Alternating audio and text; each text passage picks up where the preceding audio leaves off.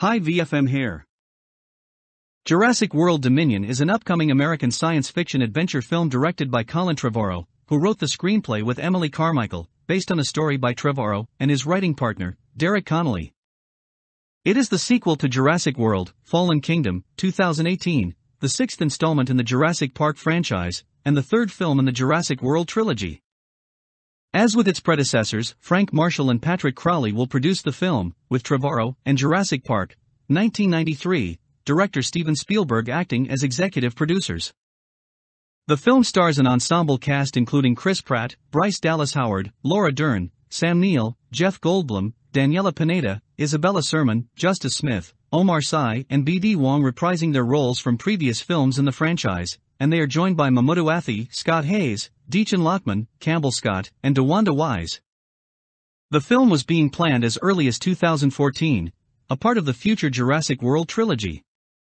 Filming began in Canada in February 2020, and moved to other locations in England the following month. In March 2020, production was suspended due to the COVID-19 global pandemic. Production resumed in July 2020, and concluded 4 months later in November, with filming locations that included England's Pinewood Studios and the country of Malta. Jurassic World Dominion is scheduled for theatrical release on June 10, 2022, in IMAX, RealD 3D, and Dolby Cinema by Universal Pictures.